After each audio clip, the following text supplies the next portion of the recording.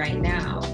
And I think that fundraising right now has been a much better experience because of COVID than otherwise. And I know that sounds odd. Can you share more about that? Or is it because, so let me just guess. So intuitively, I say it's probably easier to get meetings, right? Things are via Zoom, so there's less travel, especially with, I assume you might be raising capital from people all over the country.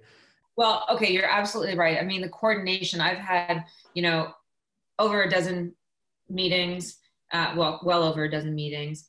And, to fly, you would have flown to each of those meetings. Right. So the time, the stress, the money involved, right? That's one part of it for sure. But the second part is, it's just more human because you're seeing into people's worlds. These VC partners or whomever I'm working with, they're humans too. Mm-hmm. I'm human. Their dog walks into the Zoom. My dog walks into the Zoom. And when you ask, and I think the most poignant kind of part of the meeting is when you say, "Hi, how are you?" You actually get into a bit of a conversation about how you are, because it's not a throwaway question in COVID world. It really isn't. That's so true. So I don't know. I mean, it'll be hard. Maybe in the end, there'll be harder parts. Like it's going to be, you can't just come in and walk around the facility, without a whole lot of planning. Sure. But this stage it's been okay. I think too, like as an investor, we invest in some companies, and that if you can see a founder and you can see exactly when they've been tested, which is COVID, right? It's on display and the numbers are what they are. And so as soon as you talk to somebody who's been able to pivot, or a company that's been able to do a lot of the right things, it's an immediate litmus test of, this is someone I can rely on, right? It's instant. And you can't hide that, which is a beautiful, there's two ways of looking at COVID, but there's one of the pros I would say is that the business owners that have shifted, I would bet on for the long term, because it shows that they have the staying power and the ability to rethink their business on the fly, which is valuable. Yeah. I think that's an excellent point, because yes, of course it's a litmus test for me too, in terms of who I'm dealing with, if I'm bringing on a new agency, or how people are talking about it. And I think it's going to expedite the conversation that we've been having, collectively around just doing the right thing, right? So it's not enough for a food company just to have a product that tastes good and is at an accessible price. Like that stopped being good enough a while ago, really. Yeah. And I'm not saying there's not a place for that, but the story has become, and what does the company do for others? Mm-hmm. And what is the mission of the company, and how does it source things? And all of those things were becoming collectively more important in consumers' choices. But I think with COVID as the cloud, over us right now, it's making those things like so darn clear, right? I want to buy stuff that's going to feed my family and nourish my family as best as I can. I want to choose companies that are employing people, that are at least, local to whatever that means to them, right? Mm-hmm. They want to know that companies are doing more. And so I'm really excited for all the entrepreneurs out there, including ourselves, who are already on that path, mm-hmm. because I think it just expedites it. Switching back to the fundraising, how much are you raising? Where are you guys on the funding? Are you like Series A, Series B? We're Series B. We already have a partner, and that partner is going to come in with another commitment, which is fantastic. And we're looking for someone to lead the round.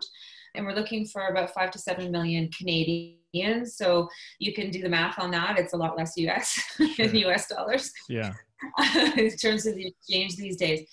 But and we've got some great interest, and I'm really looking forward to being able to execute the plan that we have. And as part of your Series B fundraising, what are some of the key pieces, key levers for growth that are in there? Is it distribution? Yeah. Is it getting in more? I mean, you're in a ton of stores already, but just give us a window into some of the key pieces of that strategy.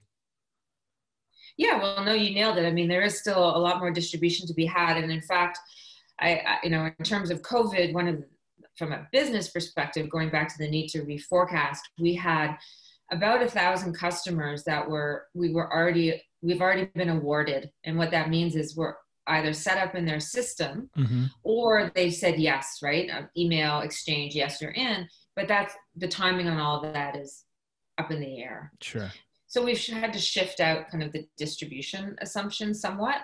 So our growth is distribution, about half in distribution, and the rest a combination of velocity and some assortment. Increases of the number of products on the shelf. Right now, we're sort of averaging 4 to 5, and we're projecting maybe 7 out into the future years.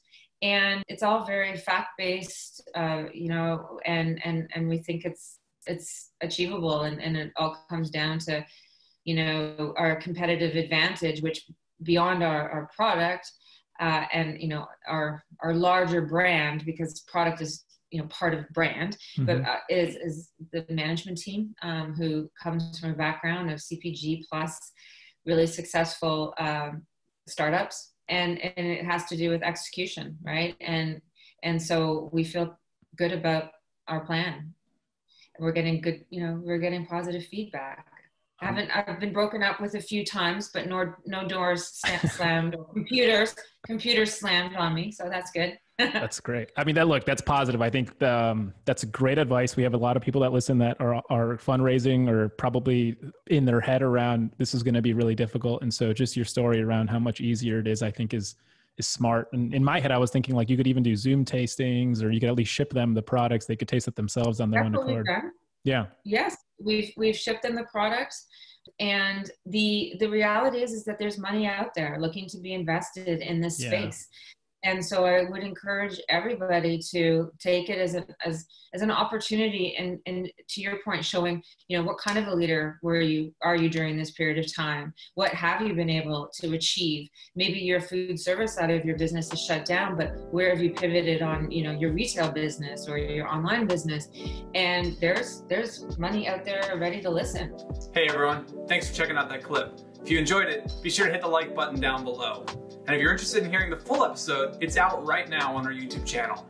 We've had a lot of great guests come on this show before, and we've got a lot of great guests coming up in the future. So hit subscribe so that you don't miss a single episode.